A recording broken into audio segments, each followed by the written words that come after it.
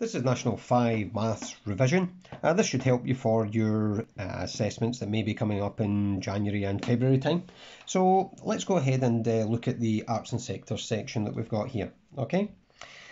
Right then, let's see. So we've got three questions. We've got an area question, so an area of a sector. We've got a perimeter, which is really a length of arc question. And down below, we've to work out an angle at the centre. So we've got three different questions that we're going to be working on here. For all of these, the type of kind of formula that I like to use is using the fraction equation that's going to work out for us. So for this one here, what we'd be doing is I'm looking at what I'm trying to work out. So I'm trying to work out the area of the sector, of that shaded sector. So what I would start with is the area of the sector. So AOS, if I can just write that, area of the sector. And that's that kind of works together with the area of a circle. So the area of the circle. So that would be a fraction that works. And that fraction would be equivalent to the angle at the centre. So the angle all divided by 360, because that fraction there and that fraction there will be equivalent.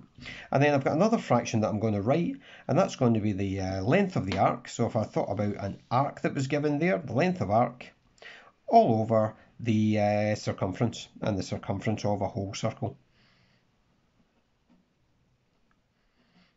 Okay, so generally I use these three fractions to work out anything that I'm going to do. And I usually have a wee bit of thought behind it when I'm writing them out. So because I knew I was working out area of the sector, I'm writing the area one first. And I can see I'm given an angle, so I've really just written the angle one next because that's what I'm going to use. I'm only ever going to use two of these fractions together. So I can see that I've got the length of arc here, okay, and the circumference. But I could work out the circumference because the circumference is just pi d, okay, and I could work that out. But I don't know the length of arc, so I'm probably not going to use that one. I have to use this, okay, because I want to work out the area of the sector. I can work out the area of the circle, which is pi r squared, okay, so that's what that would be. I've got the angle, or I can work out the angle, and I know what 360 is, so I've got these ticked. And I've got that one circled. That's the one I'm going to try and work on. So I'm not going to use this this part of the equation that I'm going to use. Right, here we go. Let's use these two fractions that are here. I'm going to substitute my values in. So the area of the sector, all over pi times the radius squared, so that's 18 squared, is going to be equal to the angle. So remember that angle, it's not the 50 that I'm interested in, it's the angle that's around the sector that I'm interested in. So that's like 360 take away 50. Okay, so that's what that angle would be in there. A full turn take away the 50 that's in there. And I'm going to divide that by 360. Right, so let's kind of work this out a wee bit better. So I'm going to leave the area of the sector on the left-hand side, and what I'm really doing is I'm multiplying by pi, multiplying by 18 squared, and that gets rid of all of that from that side. If I multiply on that side, I need to do the same to the other to balance up the equation. So that there works out to be 310 if I just take the 50 away, and what I'm going to do is I'm going to multiply by pi and multiply by 18 squared. That's all divided by 360. And all I need to do is just fire that straight into my calculator, and that should work out the answer for me. Right, let's have a look at that. Right, so what I'm going to use here is I'm going to try and use the fraction button. So the fraction button that's here on the calculator. So let's go for that. So set that up, and I'm going to go for 310 times pi times 18 squared. Okay, I'm going to use the cursor, just go down to the bottom, and what I'm going to do is I'm going to put 360 in. I'm going to just press equals, and I'll probably have to press the SD button to try to get rid of the 279 pi. So there we go. So that gives me an answer there. I'm just going to write that one down. So that's 876.504 3504, and I'm just going to round this one here. I'm going to round it to one better than that. So it's one place better than that is one decimal place. So I'm going to go for 876.5. We're working in centimetres, and there's square centimetres because it's area that I'm after, and that's 2. We've got one decimal place that we used. It's not specified here, but often you'll get one specified to some significant figures possibly when you do this type of question. So there's my final answer. Right, let's look at the next one. The next question over here. So what we're trying to do with this one, we're trying to calculate the perimeter.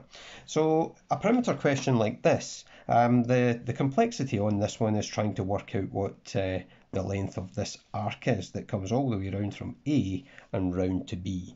Looking at it, I know the radius, I know the angle at the centre, so what I'm going to do is I'm going to set up the formula that I'm going to try and use, just using the equivalent fractions.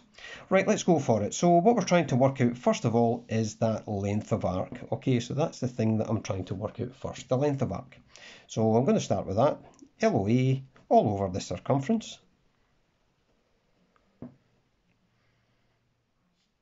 is equal to, I'm going to put the angle next because I'm sure I'm going to use that. So it's going to be the angle at the centre, all divided by the 360, a full term. And then the final part is going to be the area of a sector all over the area of a circle. I'm not going to use that though. That one's, I've not got any information about the area of the sector, so I'm really not going to use that part, and I'm going to use these two fractions. So let's go and substitute things in. Okay, so what I've got is I've got the length of arc all over the circumference of a circle, which is pi times the diameter, remember? So pi times the diameter, so double that should give me 51. Okay, and what I've got over here, the angle at the centre is 145 all over, and it's 360. And I know some people get taught that we work out the fraction and then we take the fraction of the full circle. I find that certainly using the equivalent fractions, it's good for working backwards with some calculations. It certainly is. So I like it that way. Right, so let's go and do this.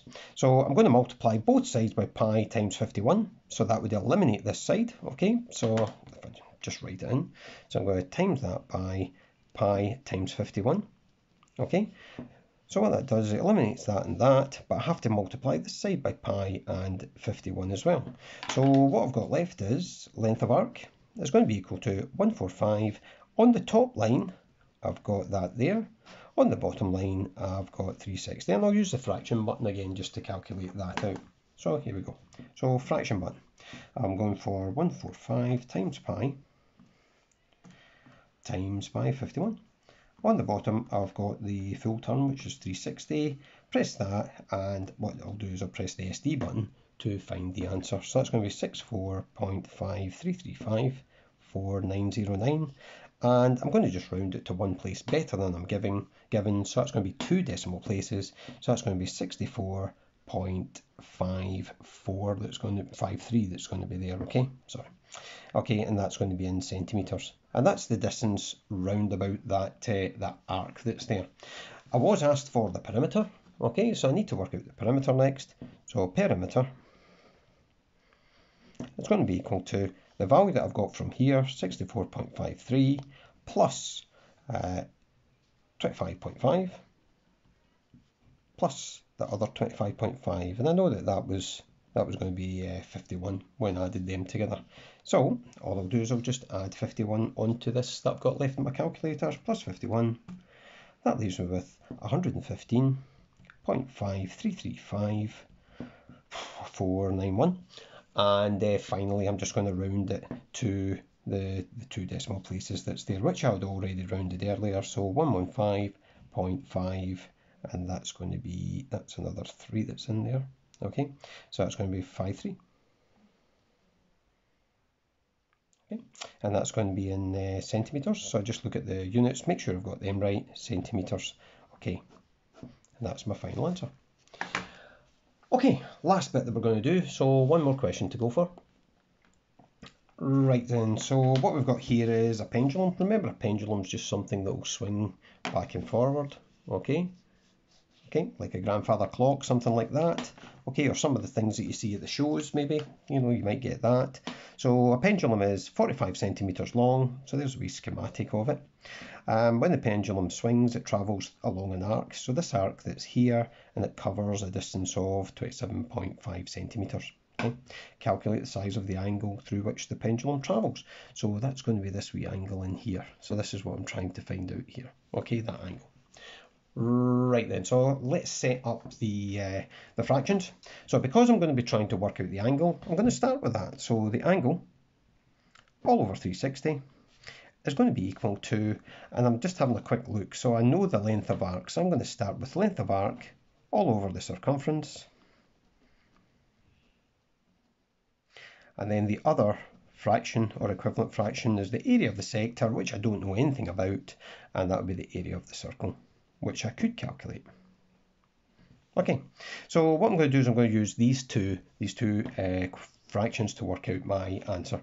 So my angle over 360 is going to be equal to the length of arc, which is given as 27.5, okay, 27.5, all divided by, and remember the circumference is pi times the diameter. So the radius there, so that would be the radius from the centre of a circle, if I imagine that a full circle that's there. 45 times 2 would give me my diameter, which will be 90. Okay, so what we'll then do is I'll multiply both sides by I'll multiply them by 360. So if I multiply that by 60 and that by 360, balances the equation up, and what it does is it eliminates that 360 from there. So that leaves me with an angle that I'm after is 27.5 times 360, all divided by pi over 90, and times 90. Chuck it in the calculator and see how it goes. Right, here we go again. So into the calculator, I'm going to set the fraction button up. I'm going to go for 27.5. I'm going to multiply that by 360. Onto the bottom line, I'm going to go for pi times 90. Okay, so there it's set up for me there, just in my calculator. I'm going to press the equals button, and I get an answer coming out straight from there. Okay, so that's going to be 35.0140878, and I'm just going to round this to 1 decimal place, okay? So just one better than what I've been given, basically, although this is an angle I'm working out, so it'll be 35.0, that's to 1 decimal place, it's in degrees, and it's to 1 decimal place. Okay, so that's the 3 questions on the arcs and sectors. Quite good that we've had a variety of area. We've had perimeter, which is the length of arc working out, and a backwards calculation here trying to work out the angle. Okay, so hopefully this has helped you with your revision on arcs and sectors.